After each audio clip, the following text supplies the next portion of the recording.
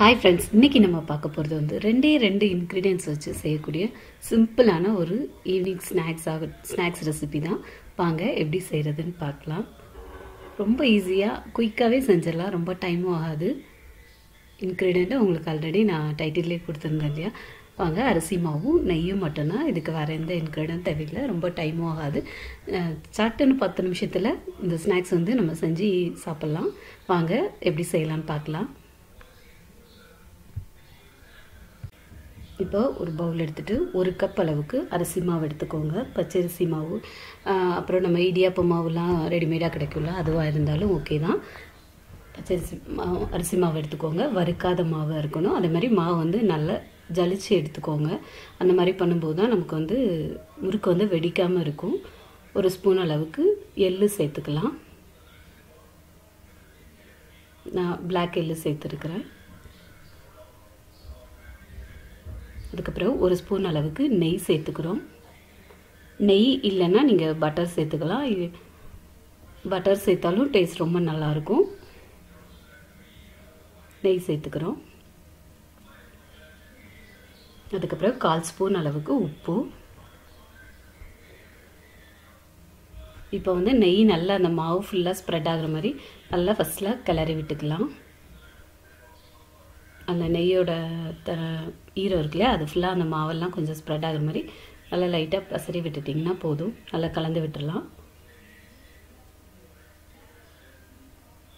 இந்த மாதிரி நல்லா ஃபஸ்ட்லேயே கலக்கும் போது தான் அந்த மாவில் வந்து நமக்கு சாப்பிடும்போது அந்த நெய்யோட ஸ்மெல் ரொம்ப நல்லாயிருக்கும்.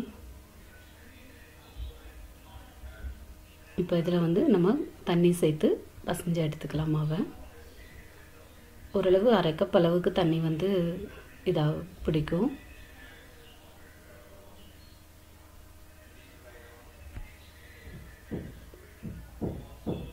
தண்ணியை கொஞ்சம் கொஞ்சமாக தெளிச்சுட்டு பசஞ்சு எடுத்துக்கோங்க.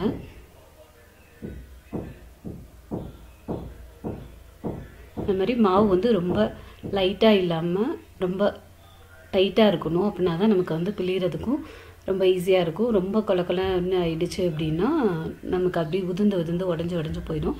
அதனால் கொஞ்சம் நல்லா டைட்டாகவே பசஞ்சு எடுத்துக்கோங்க மாவை தண்ணி விட்டு. நல்லா மொறுன்னு இருக்கும் இந்த ஸ்நாக்ஸ் வந்து சாப்பிட்றதுக்கு ஈவினிங் டைமில். ரொம்ப ஈஸியாக குயிக்காகவே செஞ்சிடலாம். நிறைய இதுக்கு பொருள் வேணும் அப்படிங்களா, அரிசி மாவு இருந்தாலே போதும், டக்குன்னு எடுத்து செஞ்சுட்டு ரெடி பண்ணிடலாம். மாவு வந்து இந்த மாதிரி நல்லா பசஞ்சு எடுத்துக்கோங்க.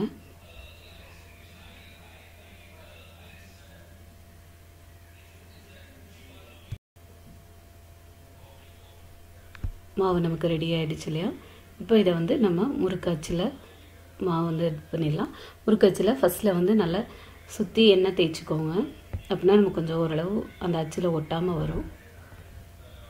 ஃபுல்லாக எண்ணெய் தேய்ச்சிட்டு அதுக்கப்புறம் நம்ம மாவு வச்சுட்டு இது பண்ணுவோம். பிழியும் போது வந்து நல்லா வந்து ஒட்டாமல் வரும். அதனால தான் ஃபஸ்ட்டில் எண்ணெய் தடவிக்கோங்க. இப்போ மாவை உள்ளே வச்சுட்டு லாக் பண்ணிடலாம். இதில் வந்து முறுக்குக்கு நீங்கள் வேறு எந்த சில்லு இருந்தாலும் யூஸ் பண்ணிக்கலாம்.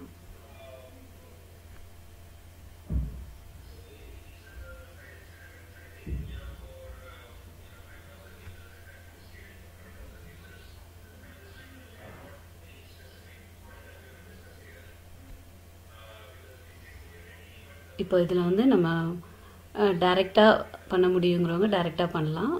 இல்லைன்னா நம்ம பிளேட்டு இல்லைன்னா கரண்டி அந்த மாதிரி வச்சுட்டு அதில் பிழிஞ்சு விட்டுட்டு அப்படியே நம்ம எண்ணெய்க்கு வந்து ட்ரான்ஸ்ஃபர் பண்ணிக்கலாம். இந்த மாதிரி பிளேட் எடுத்துக்கலாம், கரண்டி இந்த மாதிரி எடுத்துக்கலாம்.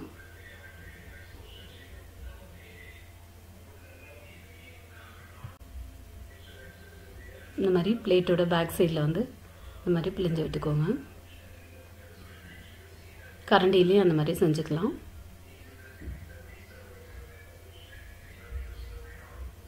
கரண்டி, தோசை கரண்டி எதுவாக இருந்தாலும் ஓகே. கொஞ்சம் மாவு வந்து டைட்டாக இருந்தது அப்படின்னா தான் நமக்கு வந்து உடஞ்சி போகாமல் நல்லா பர்ஃபெக்டாக வரும் முறுக்கு.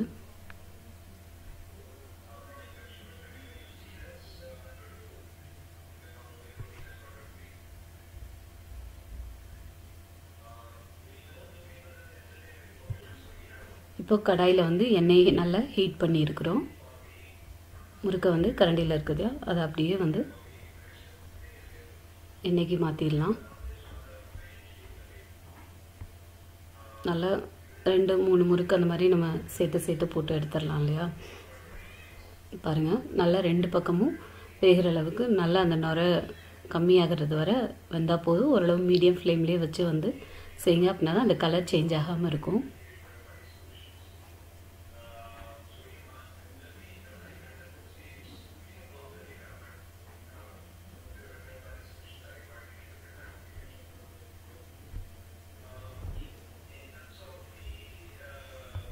சூப்பராக பொரிஞ்சிருச்சு பாருங்கள், நல்லா 2 பக்கமும்.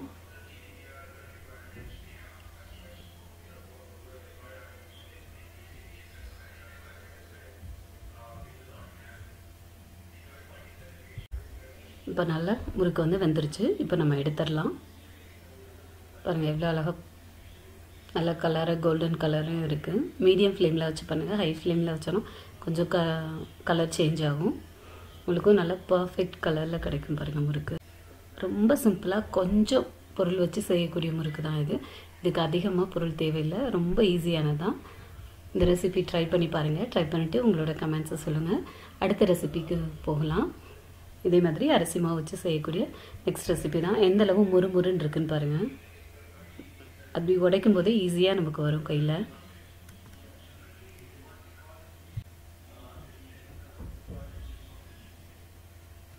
இப்போ நம்ம நெக்ஸ்ட் ரெசிபி செய்கிறதுக்கு 3/4 கப் அளவு கடலை மாவு சேர்த்துக்கிறோம். கடலை மாவையும் நல்லா வந்து ஜலிச்சு எடுத்துக்கோங்க.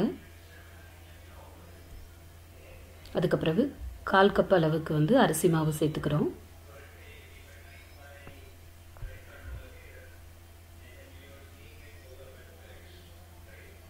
இதோட மிளகு ஒரு 10 மிளகை வந்து லைட்டாக க்ரஷ் பண்ணி சேர்த்துக்கலாம். ரொம்ப பொடியாக சேர்க்க வேண்டாம். கொஞ்சம் சரசரன்னு இருந்தால் தான் சாப்பிடும்போது கடிக்கிறதுக்கு வரும். ஒரு பிஞ்ச் பெருங்காயத்தூள் சேர்த்துக்கலாம். 1/4 ஸ்பூன் அளவுக்கு எள்ளு சேர்த்துக்கலாம். 1/4 ஸ்பூன் அளவுக்கு உப்பு சேர்த்துக்கலாம். எண்ணெய் ஒரு ஸ்பூன் அளவுக்கு எண்ணெய் சேர்த்துக்கலாம். இப்போ இதை வந்து நல்லா கிளறி விட்டுக்கோங்க. எல்லாம் ஒன்றா மிக்ஸ் ஆகிற அளவுக்கு நல்லா கிளறி விட்டுக்கோங்க. நம்ம நல்லா அதை கிளறும் போதே வந்து அந்த மாவு கைட்டு பிடிக்கும்போது பிடிக்க வர்ற மாதிரி இருக்கும். நல்லா டைட்டாக பிடிக்கும்போது கையில் வந்து உருண்டை பிடிக்கிற மாதிரி இருக்கும். உதுத்து விட்டால் உதிர்ற மாதிரி நம்ம புட்டுக்கெல்லாம் செய்வோம்ல, அந்த மாதிரி இருக்கும். நம்ம நல்லா கிளறிக்கலாம். இப்போது இதில் வந்து தண்ணி வந்து கொஞ்சம் தெளிச்சே சேர்த்து மாவை வந்து பசைஞ்சு எடுத்துக்கலாம். இதுக்கு வந்து தண்ணி வந்து அதிக அளவு தேவைப்படாது. கடலை மாவு வந்து ரொம்ப தண்ணி இழுக்காது, கம்மியாக தான் இழுக்கும். மாவை ஃபஸ்ட்டு கொஞ்சம் தெளித்து மாவு வந்து பசைஞ்சு எடுத்துக்கலாம். இப்போது மாவு வந்து நல்லா கலந்தாச்சு. தண்ணி கொஞ்சம் லைட்டாக தெளித்து டைட்டாக பசைஞ்சு எடுத்துக்கலாம்.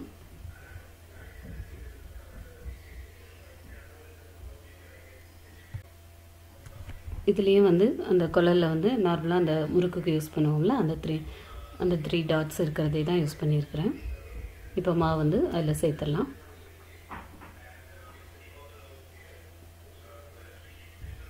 இப்போ முறுக்கு குழலை லாக் பண்ணிவிட்டு நம்ம வந்து டைரெக்டாக எண்ணெயில் வந்து பிழிஞ்சு எடுத்துடலாம். நம்ம நார்மலாக முறுக்குக்கு செய்கிற மாதிரி இதுக்கு செய்ய வேண்டியதில்லை. இப்போ கடாயில் வந்து எண்ணெய் சேர்த்துருக்குறோம். கடலை எண்ணெயோ ரீஃபைண்ட் ஆயிலோ எது வேணாலும் நீங்கள் வந்து சேர்த்துக்கலாம். நல்லா வந்து எண்ணெய் நல்லா ஹீட் ஆகட்டும். நீங்கள் பிழிஞ்சு விடும்போது வந்து ஸ்டவ்வை வந்து கொஞ்சம் ஃப்ளேமை வந்து கம்மி பண்ணிடுங்க. ஏன்னா நமக்கு அது பக்கத்தில் வச்சு செய்யும்போது அந்த சூடு வந்து கையில் படும். அதனால் நீங்கள் வந்து ஃப்ளேமை கம்மி பண்ணி வச்சுட்டு அப்படியே பிழிஞ்சு விட்டுறலாம்.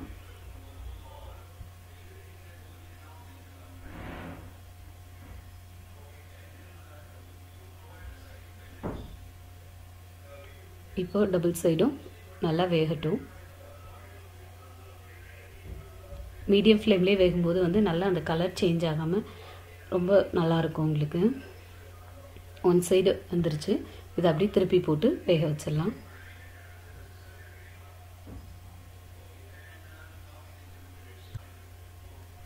நல்லா அந்த ஓசையெல்லாம் அடங்கி அந்த நிறையா வருது இல்லை, அதெல்லாம் ஸ்டாப் ஆகிடுச்சு. இப்போ நல்லா வெந்துருச்சு. இப்போ நம்ம வந்து இதை வெளியே எடுத்துடலாம். இந்த ஸ்டேஜில் இதை வெளியே எடுத்துடலாம். இப்படி இருக்குது பாருங்கள். நல்லா கிறிஸ்பியாக இருக்கும் சாப்பிட்றதுக்கு. ஈவினிங் டைம் ஸ்நாக்ஸுக்கு, டீக்கு ரொம்ப சூப்பராக இருக்கும். இப்போ நம்ம வந்து கார சேவுங்கிறனால அதை வந்து கொஞ்சம் நொறுக்கி விட்டுடலாம். குட்டி குட்டியாக உடச்சி விட்டுடலாம். அப்படி முழுசாக எடுத்துக்க முடியாது, முறுக்கு மாதிரி இல்லை. இது சேவுங்கிறனால அதை வந்து நம்ம தேவைக்கு, நம்ம லென்த்துக்கு ஏற்ற மாதிரி அதை வந்து உடச்சி விட்டுக்கலாம். ரொம்ப சூப்பராக கிறிஸ்பியான ஒரு ஈவினிங் ஸ்நாக்ஸ் வந்து ரொம்ப சூப்பராக இருக்குது. நீங்களும் ட்ரை பண்ணி பாருங்கள்.